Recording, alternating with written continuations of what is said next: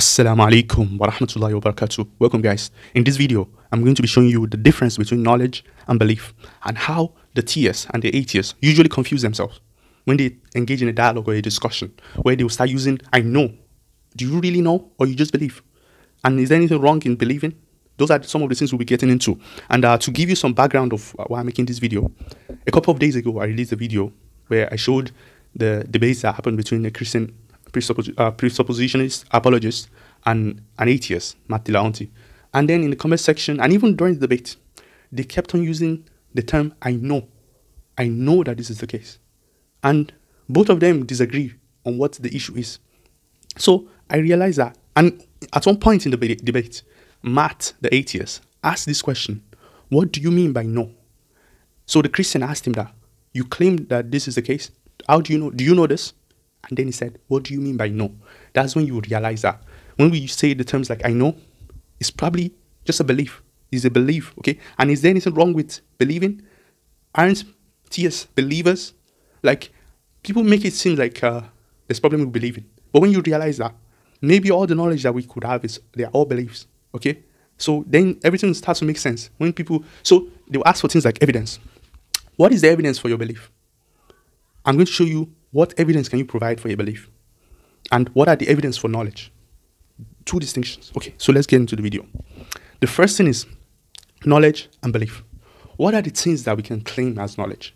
You see, knowledge, if you say that you know something, is either you're saying I'm convinced by it, which means it's a belief, or is a necessity, is a necessary, logically necessary thing, okay? A claim, like 1 + 1 = 2.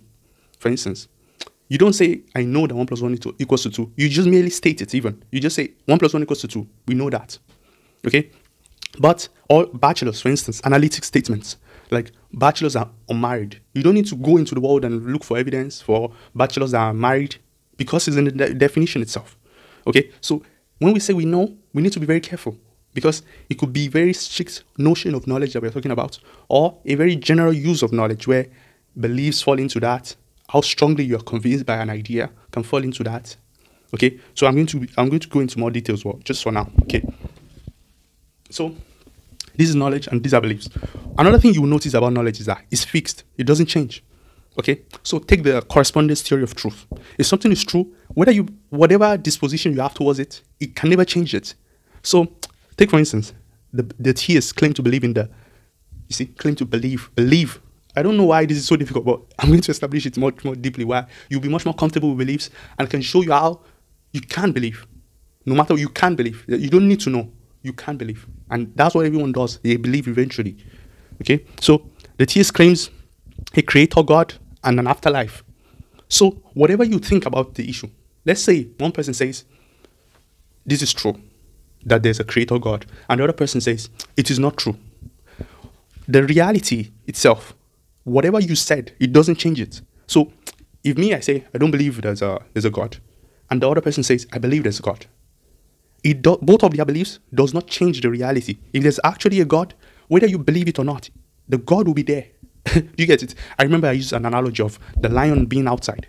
If there's a lion outside, and I told you there's a lion outside, and you say, I don't believe it, and you go outside, just because you haven't seen it, so you say, I've not seen it, and I know that there's no lion outside. If you go outside, the lion is there waiting for you. Then you don't know anymore. You see, knowledge is fixed. Beliefs change. If you truly know something, it can never change. It's impossible. Because knowledge is necessity. If you know something necessarily, you cannot then unknow it. You cannot be wrong. But if it's a belief, then you can be wrong. It could be that tomorrow, it could be that there's a lion outside. It could be that there's a creator God, eventually, because our beliefs does not change it. So my point in this video is to show you that both the theists and the atheists, they both believe, they don't know. They believe. And that's why they differ. The theists, even in themselves, they differ. And all of them claim knowledge and truth is because it's belief. Different levels of conviction. That's why belief, it can go up and even come down.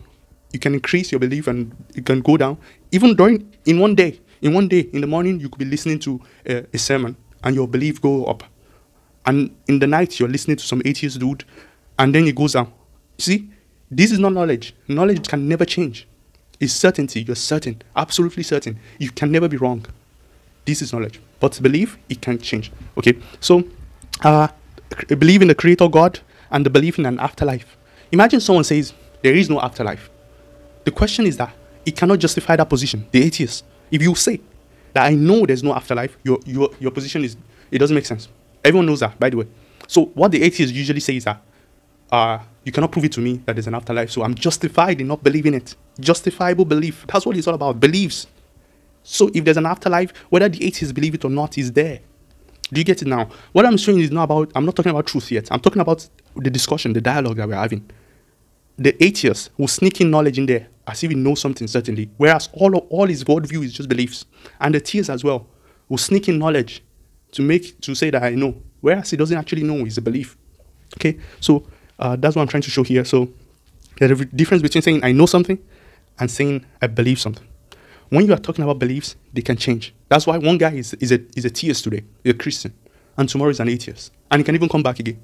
Knowledge does not work like that. You don't one day say, you know what, bachelors are, are unmarried, and then tomorrow you say bachelors are married, and then it doesn't work. Okay. Anyway, so beliefs, they increase, they decrease, they change. Degrees of conviction. That's what I call it. All of your knowledge claims, even you right now, whoever you are, theist or atheist, all of the things that you claim to know, they are by degrees of conviction.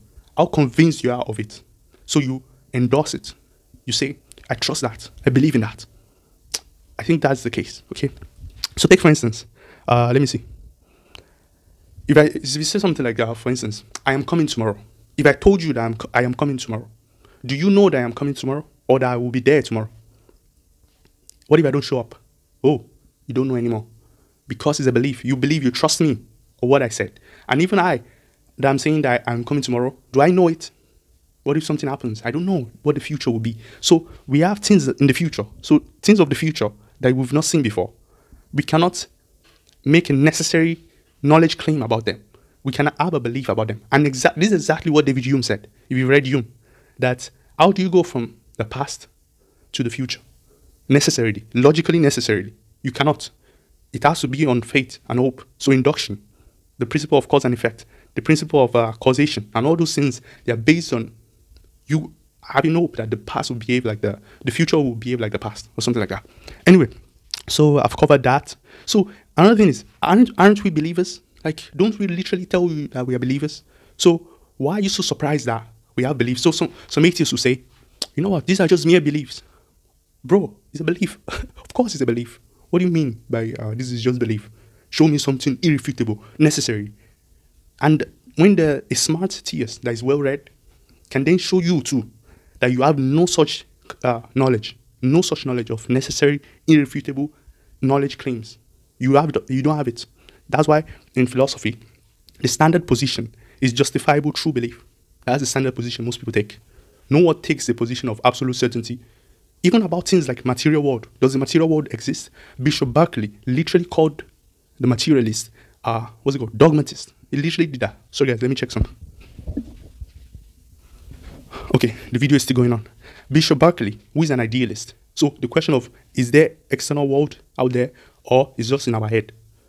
Do you know that? Or you just believe there's an external world? In fact, Bishop Berkeley called it superstition. That whoever believes in this is a superstitious belief because he was an hardcore empiricist. Anyway, let's not go too far into that.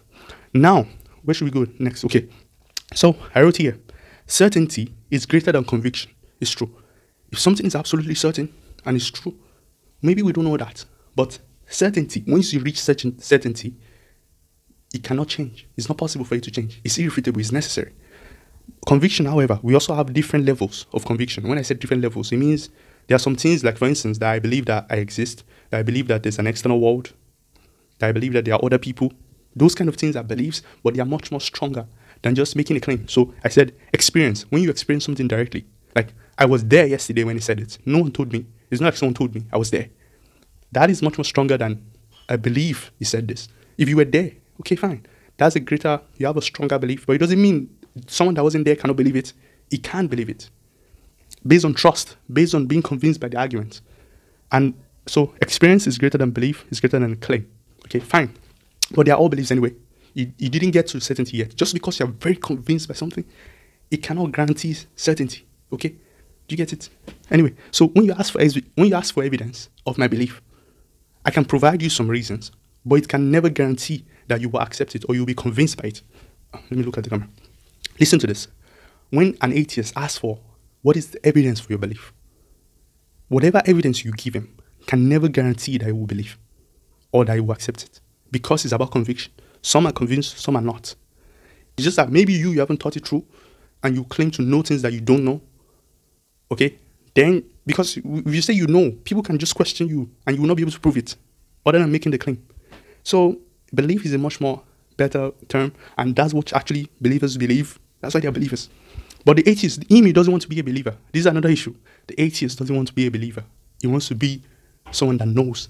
And this is the issue. He will make the theist look like the believer, whereas he doesn't believe. But actually, in reality, he does believe as well. Do you get it? Anyway, so what else should I talk about here? I've covered that. I've covered this. So let's go back to the main point of theism. The belief in the creator God. So both of us... Wait a moment, guys. Okay, let's continue. So both of us, we went to the beginning of the universe. And we found ourselves here. And we asked the question, do you think we exist on ourselves or we were created by a God? The first person says, you know what? I don't think we need a God. I don't think there's a God. I have not seen a God. But the question is not about, have you seen God? It's about questioning about your existence. Our existence, does it have an explanation? Some people will stop at it that, you know what? We don't need to look for any further explanation. This is what it is. We exist on ourselves. The universe exists on its own. Whereas some people will say, there must have been a creator. I believe that. It's about belief. If I tell you this claim, what is the evidence I'll provide for you other than I'm convinced that there has to be a creator God? Do you see? So that is the first one. And the claim about afterlife is much more succinct, in my opinion. The claim about afterlife is a claim about a future event. So if you deny it, you don't believe in it. It doesn't make it untrue. Understand that and many of the arguments will disappear. I guarantee you, if you understand what I just said, that truth doesn't care whether you agree with it or not. Whether you believe it or not. Truth doesn't care. You don't create truth in your mind. Truth is true, whether you believe it or not. Whether you claim to know it or not. So when people say they know, they're actually claiming to know. So I can claim to know this. The other person can claim to not. You can say, I don't know. Okay? But now, I know the atheists. They will come back with saying things like, what's it called? The burden of proof. They will start talking about the burden of proof. You see, burden of proof, it only works when you are in a dialogue and it doesn't affect the reality also. So, okay, you say the person that claims that there's something will happen tomorrow is the one that should prove it. Okay, let's use this example to destroy this notion of burden of proof nonsense. Remember, if I want to really convince you, I can worry about being the one with the burden of proof, but logically, it doesn't mean anything. This point, the thing about burden of proof is this. It's just to win an argument. The burden of proof thing is to say, maybe you are using an imperialist mechanism of, if I don't see the thing, I don't believe it. Seeing is believing. If you don't show me the thing, I am justified in not believing it. So it's back down to belief. Whether the burden of proof is on me or is on you, or we throw it around and throw it somewhere, it doesn't change reality, okay? So I hope you get that. Another thing is like, for instance, do you know that we shouldn't kill innocent people? Do you know that we shouldn't kill innocent people? Or you believe it? How does someone know that we shouldn't kill innocent people? It's not a self-evident fact. It's something you believe in, and you attach yourself to it by degree of conviction that I strongly believe we shouldn't kill innocent people. So moral claims, there are many things that don't have material evidence that you believe in. You, principle of induction, all those many other things. Claims about the past, history. These are things you believe in. You have no material evidence other than claims that will just go to an infinite regress. Anyway, I hope this video is clear. I will talk about evidence in another video, much more broadly. Like, what is evidence? I'll show you how, if people like Aristotle lived in our times, they would have thought that people were dumb because they only ask for material evidence when there are many other evidence. In fact, your life will be meaningless without belief. How about that? Any belief whatsoever. If you want to eliminate all beliefs, your life will be meaningless. So all of us are believers, like Hume said. Funny enough. So anyway, let me see. I think that's all. That's about all. Let me see what you guys think in the comment section. See you guys later. Wassalamu alaikum wa rahmatullahi wa barakatuh.